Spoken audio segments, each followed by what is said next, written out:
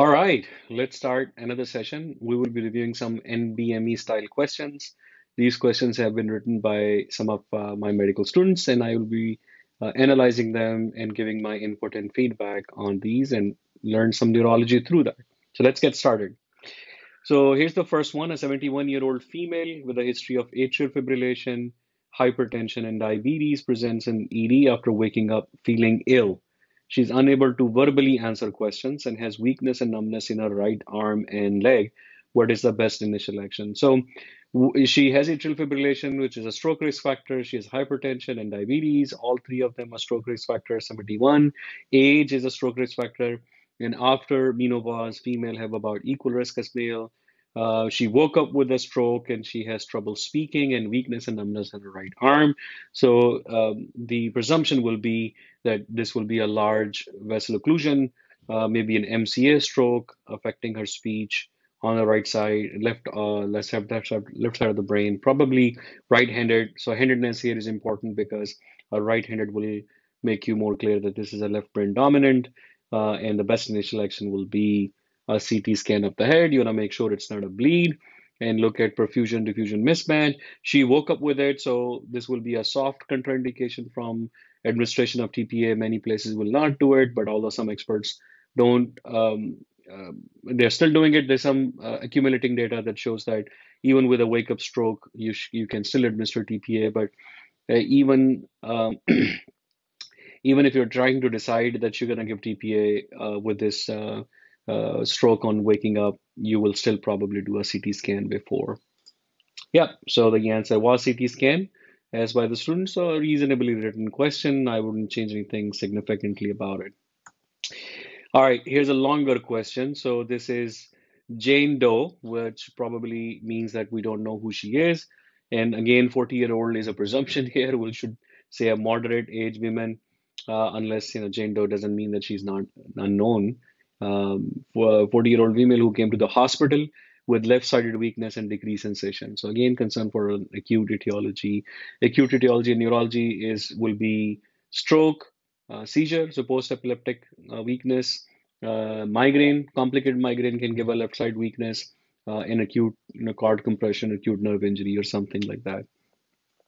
So weakness and sensation loss has to be either a spinal cord lesion or a stroke or a complicated migraine, or seizure, not a nerve damage. She currently has a headache with sharp pain and sensitivity to light. Let me see if I can have a pointer.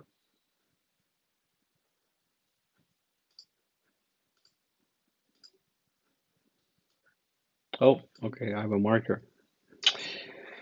So she's sharp pain and sensitive to light. She explained that she noticed her left hand weakness when she dropped her phone.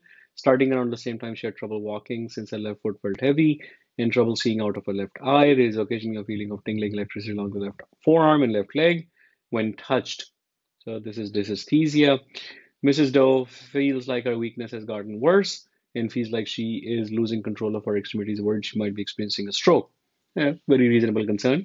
She denies dizziness, nausea, vomiting, constipation, diarrhea, and constipation. Mrs. Doe comments on how she had left side drool for years and has trouble swallowing foods and liquids. Now that's interesting. What will give her a left sided drool for years and trouble swallowing foods and liquids has to be a Bell's palsy and an old stroke. And so this is a strange way of presenting this in a question. Usually, you're not trying to trick someone, although in real life, this is how things happen.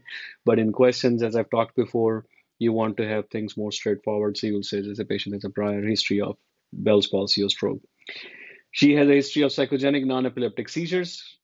So now it is really interesting with the most recent episode 2 weeks ago, where she hit her head on the edge of her table while working, and migraines, PTSD, depression, traumatic brain injury, chronic back pain, and past alcohol abuse. So this looks like a real case, to be honest. So again, all this complexity would try to uh, simplify it when we're writing a question because we are testing in a question one specific concept, and not necessarily an ability to handle 50 different things in a real life, which which will come with practice. So, of course, answering MCQs doesn't mean you're a good doctor, because MCQs are supposed to be a simplified version of the real life. She denies illicit drug abuse. She takes carbamazepine, likely for her PNEs, gabapentin, propranolol for the seizures, and escitalopram for the depression. Now, propranolol is likely not for seizures, but for PNEs, it's likely could be for anxiety or tremor. Gabapentin can be used for seizures, especially for PNEs, although it can even be used for epileptic seizures. All vitals are within normal limit. On your exam, patient shows no signs of cognitive impairment, clearance are intact, except left eye was 20/70 for visual acuity. Now, this is interesting. If it's a real air deficit in a 40-year-old, should make you worry about something like an optic nerve injury, optic neuritis. Normal muscle tone and bulk, but left upper extremity and lower extremity strength is 4+5. Pinprick temperature vibration process was decreased in distal left upper extremity past elbow and distal left hip past knee. So that's a glove and stocking. So right, so below knee will be a stocking and below elbow will be a long glove. Finger to nose and heel to shin intact bilaterally. She walked with the left side limp. Legs were all within normal. Head CT imaging was unavailable. What is the patient most likely presenting with? Now, uh, so let's start with the most obvious. If the patient has PNEs and is presenting with this new strange presentation, then the question first will be, is this a conversion disorder? Now, if this was a question being written to test your knowledge or a student's knowledge of conversion disorder, then that's a very poorly written STEM. But it's very likely that this is based on a real presentation. An actual patient presented exactly like this with this history, and I can really see that. I've seen that. But this is not how we write a question. If we're because our the purpose of this question could be, let's see if someone can detect conversion disorder. Then this is not a right question. Now, if someone is testing some real problem and is throwing everything else to make you distract and want to test your ability to not get distracted by these PNEs and strange phenomena, then what it would be. So a 40-year-old female who presents with a left-sided numbness and weakness, right? So it's a kind of like a a mixed hemiplegia and sensory loss.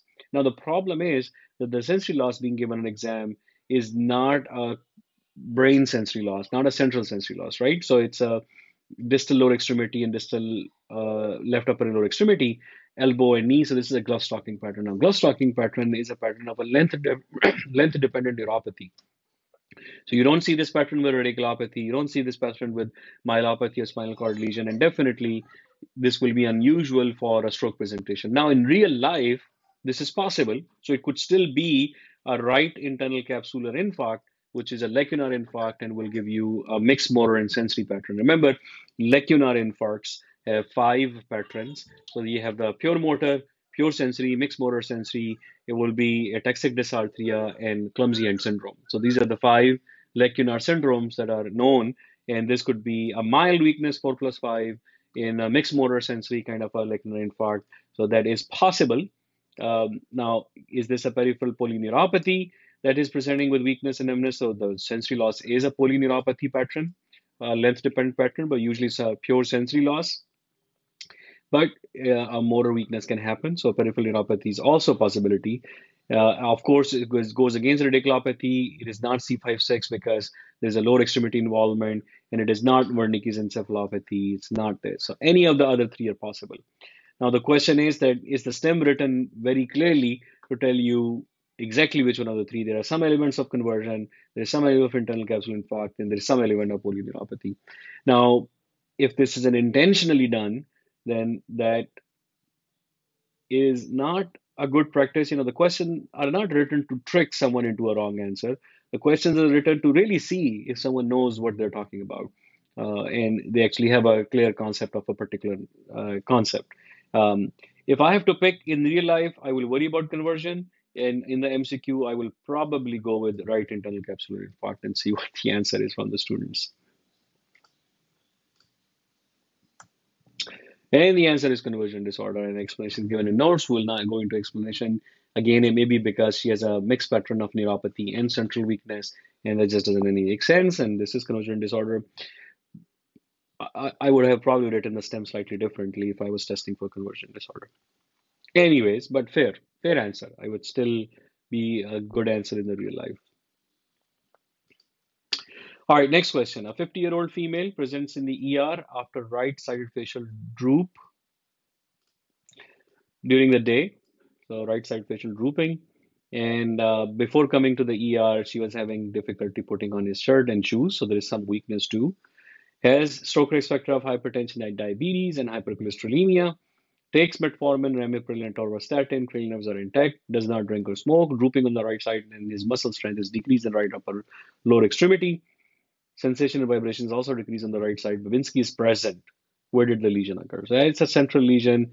There is facial droop, so it has brainstem, and it's on the same side of face and arm and leg. So it is uncrossed or non-crossed or ipsilateral hemiplegia and facial involvement. So it has to be a central uh, above the midbrain, above pons, above the spinal cord. So it has to be internal capsule. So internal cortex is not correct. It's an internal capsule or corona radiata, slightly more corona radiata rather than internal capsule. And of course, it has to be left side because it is a right-sided presentation. All right, let's look what the answer is.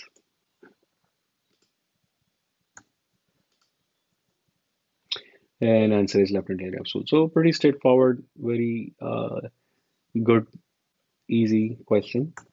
All right, next one. 69-year-old male is brought to the office because of memory issues over the past 6 months. So a recent onset memory loss is always concerning. 6 months, 69. 2 years ago, he had an episode imbalance in which he fell backward into some thorn bushes. He now uses a wheelchair. Oh my gosh. In 2 years, there is also a loss of balance in addition to memory problem. He has progressively depended more on his 30-year-old daughter to remember appointments to help him around the house. So this is a very rapidly progressive memory loss. In 6 months, he is already dependent on his daughter for appointments and help around the house. She reports that he has episodes of seeing two television screens, so either hallucinations or diplopia. On exam, downward and upward gaze are markedly impaired. So there is impairment of up and down gaze or vertical eye movement. His limbs and neck are rigid, and an MRI of the head shows hummingbird sign. So now this is a lot of giveaways to tell you that this is a progressive supranuclear palsy. Hummingbird sign is PSP, neck rigidity, downward and upward gaze mobility. But there are a few things that actually don't very fit very well with PSP. PSP does not have a rapidly progressive dementia unless this is FTD presenting as PSP, frontotemporal dementia. Age is slightly older, 69, relatively younger, seen in PSP. And the 2 years of progression of balance problem is acceptable, but is too fast. Usually they don't become wheelchair bound in 2 years, usually it's 4 to 5 years. And then what's missing here, a big picture that is missing here is Parkinsonism. So PSP classically is associated as a as a primary Parkinsonism, atypical or Parkinson plus syndrome. So that is missing, but they have given you hummingbird sign and they've given you upward gaze impairment to make you think about PSP. But I will probably make it more of a Parkinsonism question first. And then I would probably not give hummingbird sign because A, it's too obvious what you're trying to ask, and B, this is seen in less than 30% of advanced cases of PSP. So it's not a very common phenomenon. Everything else is acceptable. All right, next question. Let's see what the answer is. Answer is PSP. So 76-year-old male is seen in the clinic for follow-up after a left thalamic stroke that occurred 2 weeks ago. Oh my. The patient complains of a heavy feeling in his right arm and leg. The patient is accompanied by his wife, who mentions that the patient has a tremor in bilateral upper and lower extremity that began 2 months ago. So it is before the stroke. The patient also admits to balance issues. His wife also mentions that he has been moving in his sleep more frequently, so REM behavior disorder, and he has difficulty remembering new information, so cognitive impairment. Examination patient sitting rigidly in his chair and making minimal facial expression, so some soft Parkinsonism.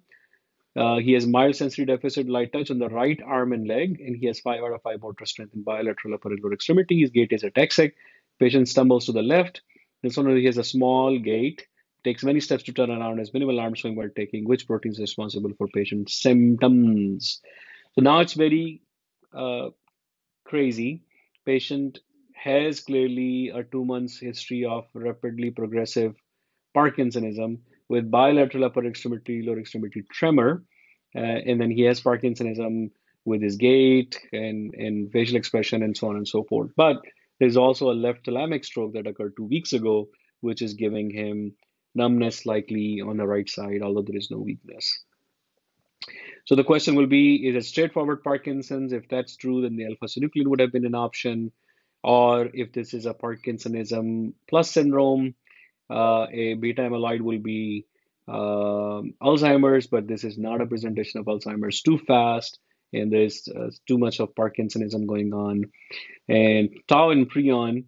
Now, tau will be something like PSP. We don't see the features like of PSP, and so that will be out too. There is still possibility of CBGD. Clinically, this is what I was thinking about because patient can have a unilateral symptoms or asymmetric presentation and stroke-like symptoms in CBGD, which is very asymmetric Parkinsonism and very rapidly progressive, just like this patient is 2 months often history. So clinically, this is what I will worry about, although a little old for CBGD, again seen in 50s and 60s, early 60s or late early 50s. But here, for the sake of discussion, I think alpha-synuclein is probably the answer the writer was thinking about. Although this whole story of left thalamic stroke was unnecessary addition and probably was not required. As I said, MCQ is pretty straightforward. If you're trying to test if someone knows that the pathology protein in the brain is alpha-synuclein for Parkinson's, then just make the stem more straightforward for Parkinson's. All right, let's see what the answer is. And the answer is alpha-synuclein. So yeah, I would have probably gotten rid of the whole stroke scenario and make the progression more slow. 2 months is an atypical presentation. You don't have bilateral upper and lower extremity tremors in Parkinson's in 2 months. Now, if the writer is thinking about MSA, again, 2 months is too fast. It should be 2 years or more of a history. In Parkinson's, should be 4 to 5 years of a history, or don't give bilateral upper and lower extremity tremors. Too much progression.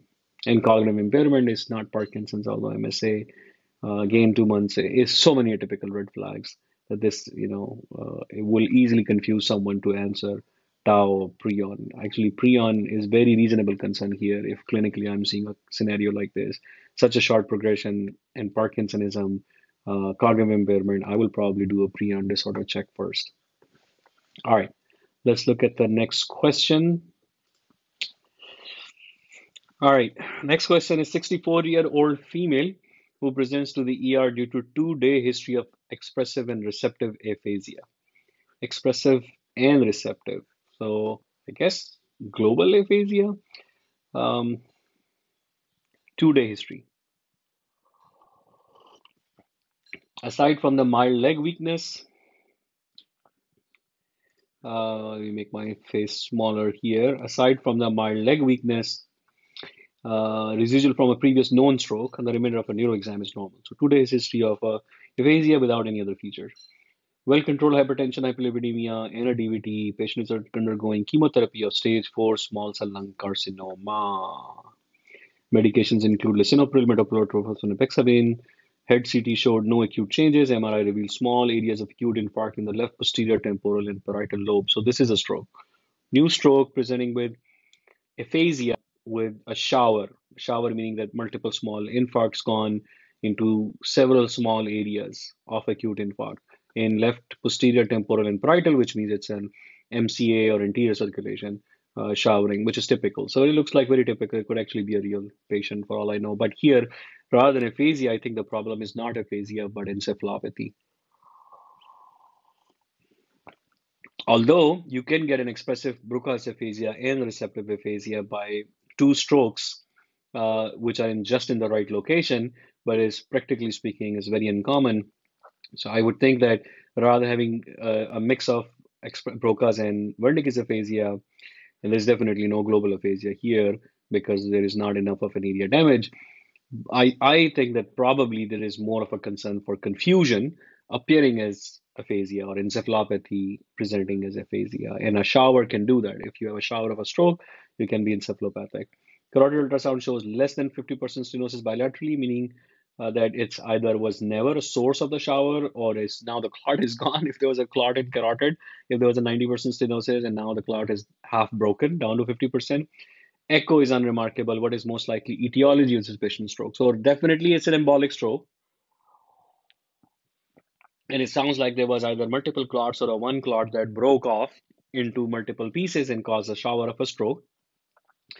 And that will be an embolic phenomena. Now, embolic phenomena in this patient who has a stage 4 small cell lung cancer means that there is likely a hypercoagulable state due to cancer as a cause. Although atherosclerotic plaque rupture cannot be ruled out, but usually it comes just as an occlusion. So if there's like 50% stenosis or more, suddenly clot breaks up, plaque ruptures, and it just forms a clot right there on top of it and cause an acute carotid occlusion. Now, sometimes that clot can broke off and give some pieces that can go out and cause some downstream infarct, and the vessel can open back up, but the presentation will not be a 2 day. It will be much more acute within, last 30 minutes, an hour, two. Patient just collapse, can have a seizure with such an acute occlusion. Now, cardiogenic embolus is a real possibility here, and one would argue that hypercoagulable state C will actually lead to a cardiogenic embolus. So the hypercoagulable state may have caused a clot in the left atrium that has embolized, and maybe echo is unremarkable because it's 2D echo and not a TEE, and a transesophageal echo is required in this patient. And if I was writing a question, I will probably not put both of them together because one may be linked with the other, and I might just remove the cardiogenic embolus if I really want to see if they can pick up hypercoagulable state.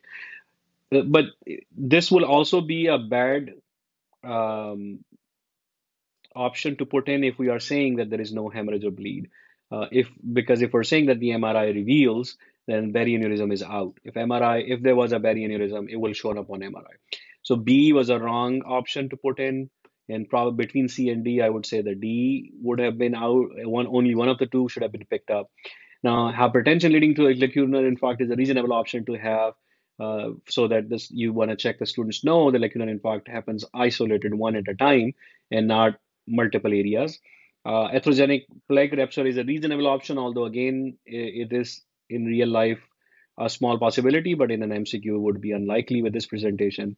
And there is another option needed, one more option to keep it four, which is reasonable because D and D are out, should not be there as an option. All right, let's see what the real answer is.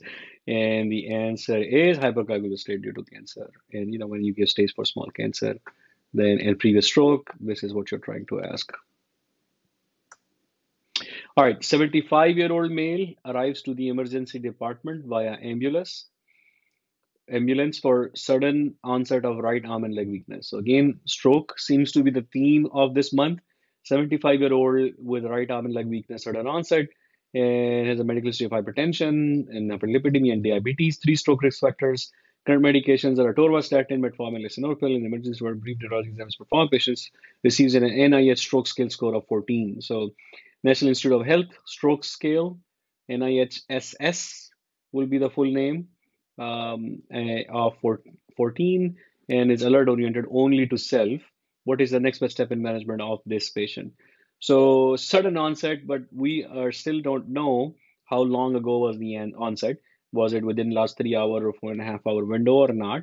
And the question is that does the patient has a large ambulous occluding vessel? If that's the case, then probably also need thrombectomy. So TP and thrombectomy is the treatment, but before you do TP and thrombectomy, you need to get a CT scan of the brain. So once you get the CT scan, and if the patient is within window for TPA, which will be extended window is 4.5 hour, then you will do a TPA. If the patient is out of 4.5 hour, then you have an extended window for thrombectomy. So then there will be the next step. So both of these are reasonable options future down the road. And this again, future down the road, the urgency is to do a non-contrast CT of the brain. This is actually a pretty well-written question that I see no problem with, and I can use it exactly as my question. So let's see if that is the answer. And the answer is that's the non-contrast CT. Actually, there was another question on non-contrast CT of the brain early on, so that clearly seems to be the theme. All right, 65-year-old male presents with a ED with complaints of a severe right-sided headache that has persisted for the last 4 hours, has headaches over 4 to 5 times daily, and began in May. He suffered from similar headaches last year from May to July, and he also complains of eye redness and runny nose. So, eye redness and runny nose are kind of the autonomic symptoms during his headaches. He has a history of migraines. What is the next best step management of his current symptoms? So, question is that does he have two types of headache? Because he does, a headache lasting more than 4 hours will be a migrainous headache. But again, he also has headaches which are 4 to 5 times a day, which is a non-migraine. If you're having 4 hours or long of a headache, it should not be 4 or 5 times daily. And it started recently and has had occurred from May to July last time.